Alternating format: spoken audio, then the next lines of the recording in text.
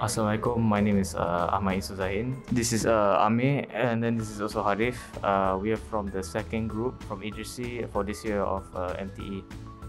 Our innovation that we created was type of monitoring system on plants for indoor farming.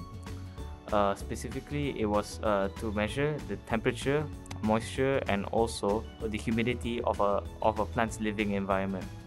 Our inspiration is a subscription service company called ripe.io.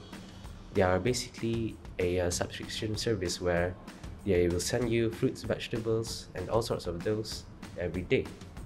Now, they took an indoor farming to an extent of commercial use, so we too would like to try that. We found some challenges on the way, such as the irrelevancy of the redundancy of certain aspects of the sensoring system. Maybe time constraints were one of our biggest challenges.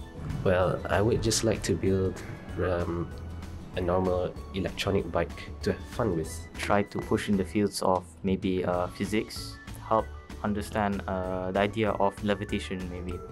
For me, I would like to build a go-kart of some sort, and it would run on either used cooking oil or electricity.